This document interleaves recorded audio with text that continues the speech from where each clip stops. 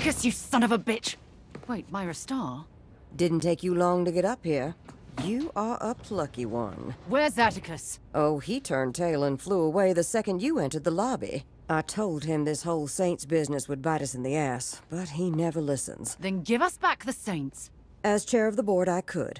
Only problem is Atticus holds that title. That man has been a bee in my bonnet for a long time.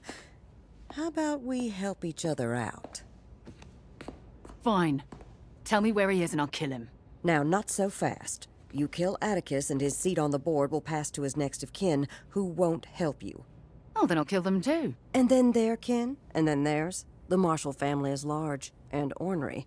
They'll never help you. But you help me vote him off the board, and I'll scratch your back real good. So, how do we do that?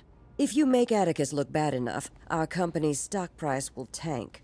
Shareholders will panic, and the board will have no choice but to change leadership. That's when I'll take over and give the Saints back to you. All right. You got yourself a deal.